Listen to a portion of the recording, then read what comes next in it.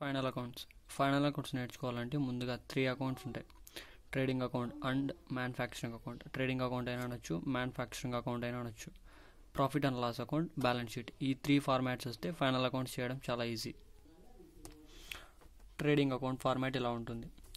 Particulars amount particulars amount debit credit. పైన heading వచ్చేసి trading account for the ending year అని రాసుకుంటాం. మళ్ళీ ఫస్ట్ ఏం చేస్తాం, ఫార్మాట్లో ఒకవేళ క్వశ్చనింగ్ ఫార్మాట్లో ఓపెనింగ్ స్టాక్ ఉంటే ఇక్కడ debit side to opening stock అని రికార్డ్ చేస్తాం.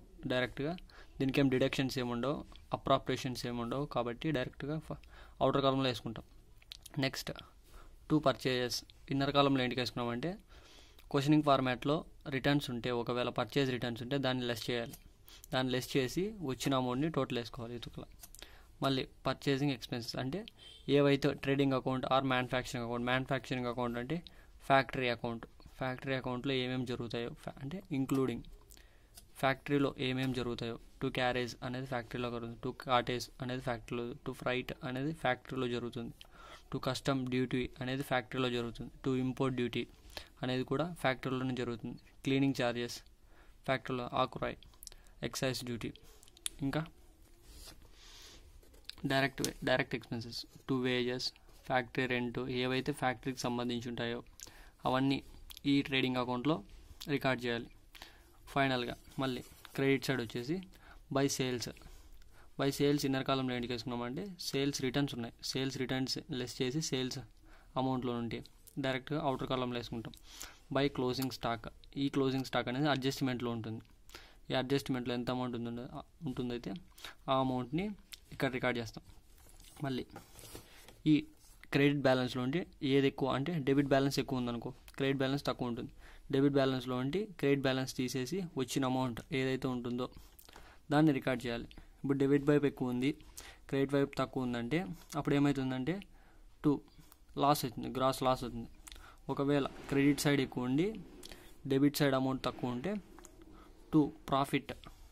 గ్రాస్ ప్రాఫిట్ అవుతుంది. దీన్ని ఏం చేయాలా, క్లోజ్ డౌన్ చేయాలా అంటే క్యారీడ్ అవుట్ చేయాలా. ఇది ట్రేడింగ్ అకౌంట్కి, ఇది trading account format. Next profit and loss account for the ending year, ఏదైతే ఇయర్ ఇచ్చింటాడో వాడి ending year. Next same format trading అకౌంట్కి, ప్రాఫిట్ అండ్ లాస్ అకౌంట్కి same as usual headings DR CR, debit credit. Debit side ఏమేమి record వస్తుందంటే gross broad down అంటే మనమైతే trading అకౌంట్లో loss వస్తే డెబిట్ సైడ్ తీసుకుంటాం, ఒకవేళ గెయిన్ వస్తే ప్రాఫిట్ బ్రాడ్ డౌన్ అని క్రెడిట్ సైడ్ తీసుకుంటాం. దీంట్లో రికార్డ్ చేయాల్సినది అడ్మినిస్ట్రేటివ్ ఎక్స్పెన్సెస్ అంటే టు శాలరీ, ఏవైతే ఫ్యాక్టరీలో కాకోకుండా ఆఫీస్లో జరుగుతుంటాయి చూడండి, అవన్నీ అడ్మినిస్ట్రేటివ్ ఎక్స్పెన్సెస్ కిందకి వస్తాయి. శాలరీ అంటే ఆఫీస్లో పనిచేసే వాళ్ళకి శాలరీ ఇవ్వాలి. రెంట్ అంటే ఆఫీస్కి ఒక బిల్డింగ్ ఉందనుకో, ఆ బిల్డింగ్కి రెంట్ కట్టాలి. రేట్ అండ్ ట్యాక్సెస్ అంటే కొన్ని ప్రోడక్ట్స్ పర్చేస్ చేసింటాం దానికి రేట్స్, ఇన్సూరెన్స్, ఇంకా అలా printing and stationery, audit expenses, legal expenses, general expenses, repairs, to selling and distribution expenses అంటే ఆఫీస్లో ఏదైనా అమ్మినందుకు అండ్ డిస్ట్రిబ్యూషన్ అంటే ఆ ప్రోడక్ట్ని డిస్ట్రిబ్యూట్ చేసినందుకు ఎక్స్పెన్సెస్ అయినందుకు అవి కూడా ప్రాఫిట్ అండ్ లాస్ అకౌంట్లో రికార్డ్ చేయాలి. To carriage outward, to advertisement expenses, bank charges, commission, to bad debts, to travelling expenses, to packing expenses, to financial expenses అనేటివి ఏవైతే ఆఫీస్లో ఫైనాన్షియల్ ఎక్స్పెన్సెస్ ఉన్నాయో అవన్నీ. Discount allowed, to interest on capital, to interest on loan.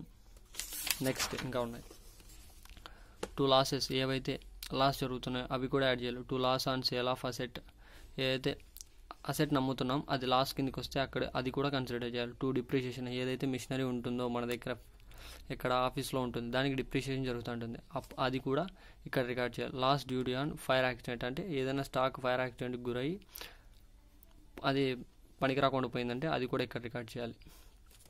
మళ్ళీ credit side ఏవేవి ఉన్నాయో, to credit ఏమేమి చేయాలంటే మనకి ఏవైతే రిసీట్స్ అవుతున్నాయో అంటే మనకి ఇన్కమ్స్, ఆఫీస్లో ఏవైతే ఇన్కమ్స్ వస్తున్నాయో అవన్నీ ఇక్కడ రికార్డ్ చేయాలి. ఇవన్నీ ఎక్స్పెన్సెస్ అనుకోండి, ఇవన్నీ ఇన్కమ్స్. టు డిస్కౌంట్ రిసీవ్డ్ అంటే వేరే వాళ్ళకి నువ్వు డబ్బులు కట్టాలి, డబ్బులు కట్టేసినాక అతను ఏం చేస్తున్నాడు, నువ్వు ముందుగా కట్టినవన్నీ డిస్కౌంట్ ఇస్తున్నాడు, అది ఇక వన్ టైప్ ఆఫ్ ప్రాఫిట్ కాబట్టి ఇక్కడ రికార్డ్ చేస్తాం. ఇంట్రెస్ట్ రిసీవ్డ్ అంటే ఏదైనా బ్యాంక్ సేవింగ్స్ అకౌంట్లో నీకు పర్టికులర్ అమౌంట్ ఉంటుంది, ఆ అమౌంట్కి పర్టికులర్గా ఇంట్రెస్ట్ వస్తుంది మంత్లీ. కమిషన్ రిసీవ్డ్ అంటే నువ్వు ఏదైనా మీడియేటర్గా పనిచేసి ఇద్దరికి వాడు ఏం చేస్తున్నాడు, కమిషన్ ఇచ్చింటాడు, దాది కమిషన్ రిసీవ్డ్. రెంట్ రిసీవ్డ్ అంటే నీకు ఏదైనా బిల్డింగ్ ఉంటుంది, దానికి సంబంధించిన రెంట్ వస్తుంది. ఇంట్రెస్ట్ ఆన్ డ్రాయింగ్స్ అంటే interest on drawing.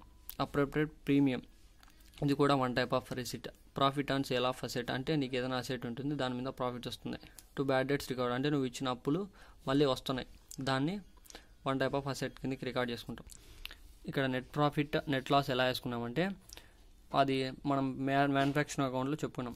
Debit total ఏదైతే తక్కువ ఉంటుందో, ఇప్పుడు డెబిట్ టోటల్ ఎక్కువ ఉంది, క్రెడిట్ టోటల్ తక్కువ ఉంది, అప్పుడు ఏమవుతుంది, బై నెట్ లాస్ అనేసి ఎంత అమౌంట్ తక్కువ ఉందో అంత అమౌంట్ ఇక్కడ రికార్డ్ చేసుకుంటాం. ఒకవేళ క్రెడిట్ సైడ్ ఎక్కువ ఉంది, డెబిట్ సైడ్ తక్కువ ఉంది, దాంట్లో దీన్ని తీసేస్తే అంటే క్రెడిట్లో డెబిట్ అమౌంట్ తీసేస్తే ఒక అమౌంట్ వస్తుంది కదా, ఆ అమౌంట్ ఇక్కడ రాసుకొని టు నెట్ ప్రాఫిట్ అని రాసుకుంటాం. దీన్ని ఏం చేయాలి, బ్యాలెన్స్ షీట్కి ట్రాన్స్ఫర్ చేయాలి. బ్యాలెన్స్ షీట్ ఫార్మాట్ ఎలా ఉంటుంది, పైన హెడ్డింగ్ వచ్చేసి బ్యాలెన్స్ షీట్, ఎవరైతే బ్యాలెన్స్ షీట్ ప్రిపేర్ చేస్తున్నామో వాళ్ళ నేమ్ రాసుకోవచ్చు, ఇయర్ రాసుకోవచ్చు. ఇక్కడ ఫార్మాట్ వచ్చేసి లయబిలిటీస్, అమౌంట్, అసెట్స్, అమౌంట్. ఇక్కడ డిఆర్సిఆర్ రావు, ఎందుకంటే ఇది ప్రిపేర్ బ్యాలెన్స్ షీట్ అంటే ఆస్తులు లయబిలిటీస్ అనేది క్యాలిక్యులేట్ చేస్తున్నాం.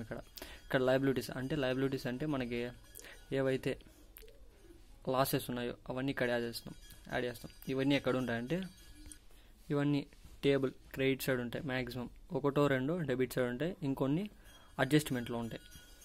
ఇక్కడ క్యాపిటల్ అనేది టేబుల్లో క్రెడిట్ సైడ్ ఉంటుంది క్వశ్చనింగ్ ఫార్మాట్లో. దానికి ఏం చేయాలా, క్యాపిటల్ అంటే ఇంక్లూడింగ్ ఇంకో క్యాపిటల్ అడ్జస్ట్మెంట్లో ఇచ్చింటే ఒకవేళ దాన్ని యాడ్ చేయాలి. నెట్ ప్రాఫిట్ ఇది అంతగా రాదు, క్యాపిటల్ అనేది ఎక్కువ రాదు. ఈ క్యాపిటల్ అనేది ఖచ్చితంగా పర్టికులర్గా ఇస్తాడు. సెకండ్ క్యాపిటల్ అనేది మ్యాక్సిమం ఇవ్వడు, ఇస్తే ఒకవేళ యాడ్ చేయాలి. ఇంకోటి నెట్ ప్రాఫిట్ అంటే మనం ఏదైతే P&L అకౌంట్ చేసింటామో నెట్ ప్రాఫిట్ వచ్చింటే యాడ్ చేయాలి, నెట్ లాస్ వచ్చింటే మైనస్ చేయాలి. నెక్స్ట్ డ్రాయింగ్స్ అనేటివి టేబుల్లో డెబిట్ సైడ్ ఇచ్చింటాడు, ఏదైనా ఎంత డ్రాయింగ్స్ అయితే ఇచ్చింటాడో దాన్ని మైనస్ చేసుకుంటాం. ఎక్కడ నుండి, క్యాపిటల్ అమౌంట్లో ఉంటే. మళ్ళీ ఏం చేస్తాం, ఇంట్రెస్ట్ ఆన్ డ్రాయింగ్స్ అనేది ఇక్కడ ఇచ్చింటాడంటే టేబుల్ డెబిట్ సైడ్ ఇచ్చింటాడు, ఆ అడ్జస్ట్మెంట్స్లో ఇచ్చింటే ఒకసారి చూడండి, అడ్జస్ట్మెంట్లో మ్యాక్సిమం ఇవ్వడు, టేబుల్లో debit side ఇచ్చింటాడు. Interest on loan ఇది కూడా టేబుల్లో డెబిట్ సైడ్ ఇచ్చింటాడు. మళ్ళీ ఈ క్రెడిటార్స్ అనేటివి ఇక్కడ ఇచ్చింటాడు, టేబుల్లో క్రెడిట్ సైడ్ ఇచ్చింటాడు, అంటే క్రెడిట్ బ్యాలెన్స్ ఆ సైడ్ ఇచ్చింటాడు. దాన్ని ఏం చేస్తాం, దాన్ని డైరెక్ట్గా రికార్డ్ చేస్తాం. బిల్స్ పేయబుల్ అంటే మనం ఒకరికి పే చేస్తున్నాం, అది కూడా వన్ టైప్ ఆఫ్ లయబిలిటీ కాబట్టి దాన్ని కూడా అవుటర్ కాలంలో వేసేసుకుంటాం. బ్యాంక్ అవుట్ స్టాండింగ్ రెంట్ కానీ అవుట్ స్టాండింగ్ వేజెస్ కానీ ఏవైతే అడ్జస్ట్మెంట్లో ఇచ్చింటాడో దాన్ని పర్టికులర్గా ఇక్కడ రికార్డ్ చేయాలి. బ్యాంక్ ఓడి అనేది కూడా క్రెడిట్ సైడ్ ఇచ్చింటాడు క్వశ్చనింగ్ ఫార్మాట్లో.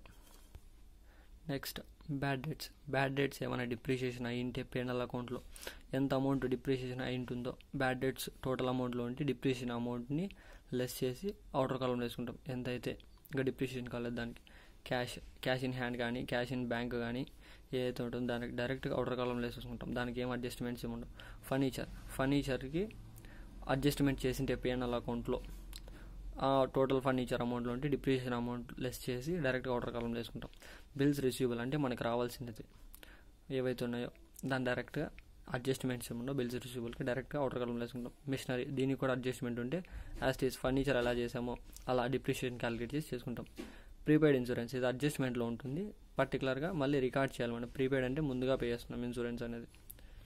మళ్ళీ గుడ్ విల్ అనేది వన్ టైప్ ఆఫ్ అసెట్ కాబట్టి అది కూడా రికార్డ్ చేసుకుంటాం. ఇన్వెస్ట్మెంట్స్ అంటే మనం ఎక్కడైనా బిజినెస్లో ఇన్వెస్ట్ చేసింటే అది వన్ టైప్ ఆఫ్ అసెట్ కాబట్టి అది కూడా రికార్డ్ చేసుకుంటాం.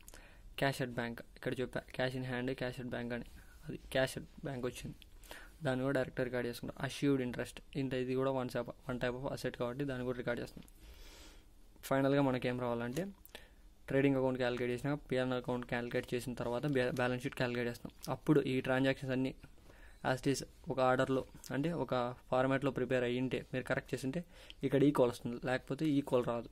కొన్నిసార్లు క్వశ్చనింగ్ ఫార్మాట్లో తప్పిచ్చినా మీరు ఏం చేస్తారంటే ఏదైతే అసెట్ బ్యాలెన్స్ ఉంటుందో ఆ అసెట్ బ్యాలెన్స్ని దీనికి ఈక్వల్ చేస్తే ఆటోమేటిక్గా ఈక్వల్ అవుతుంది.